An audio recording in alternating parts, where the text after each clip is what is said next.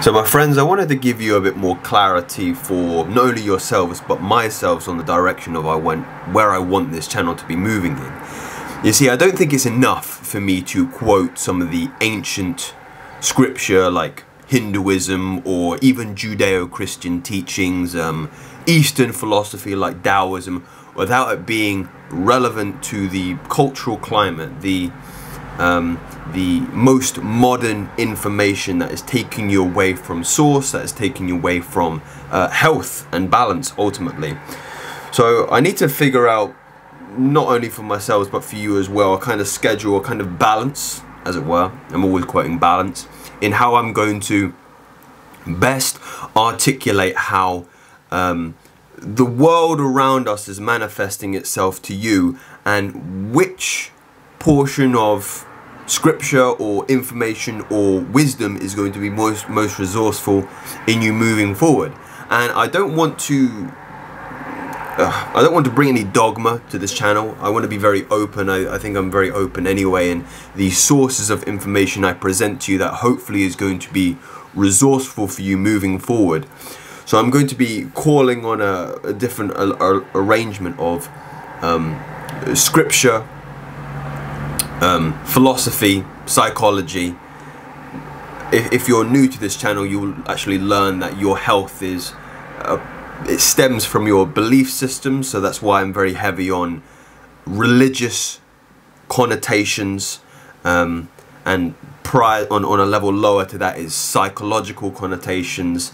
I quote a lot from the likes of Jung, and starting to go into dream analysis like Freud, and then you start to come into the more traditional ideas on how to best be healthy, you know, keeping physically fit, going to the gym, exercising, meditation for mental health. You can see again how that's starting to stem into some more esoteric ideas. But what I'm hoping is that I've just bought a new stand for my desk, and I want to kind of be commenting on some newsworthy ideas, and I'm gonna have to develop my editing skills here, but I want to kind of show you where behavioral patterns and belief systems get crooked, especially in contemporary media, and where they're taking you off a tangent in terms of your health, because like I kind of prefaced, your health stems from your belief systems all the way down. So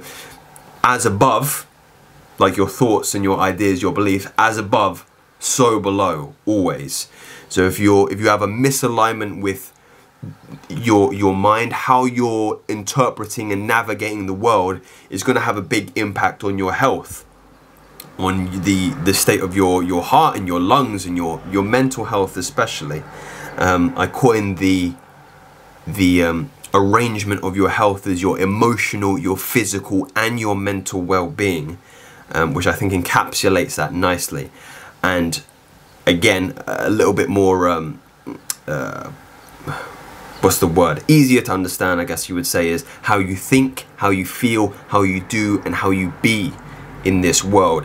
This again really pertains to men. I recently changed my channel name to Masculine Theory because I believe it is appropriate, considering we live in a world at the moment that is more effeminate and we are lacking that masculine balance. So I hope to present most of these ideas to young men who are interested in bringing that masculinity back to a world that needs it the most, that needs strength, that needs divinity, that needs righteousness, that needs generativity. And that's where I'm at the moment. Again, it primarily pertains to men. I had a quote that I read this morning that I think kind of encapsulates my direction to aim this more at men quite poetically, and it is that the lack of masculinity is toxic masculinity. And I'm going to do a separate idea on that, but I think you can kind of see my angle with that quote there. And yeah, I don't want to make this too long, I don't want to waffle, I feel like I've been ranting, but hopefully you get an idea of maybe what this channel is more about, the direction I'm planning on moving in, my plans for the future, and also this is kind of helping me get my thoughts in order about where I want this to go and the impact I want it to have on you. I want it to be relevant, okay? I don't want to be citing the Bhagavad Gita for no reason whatsoever. I want these ancient wisdom, these ancient teachings are so relevant right now. And I think,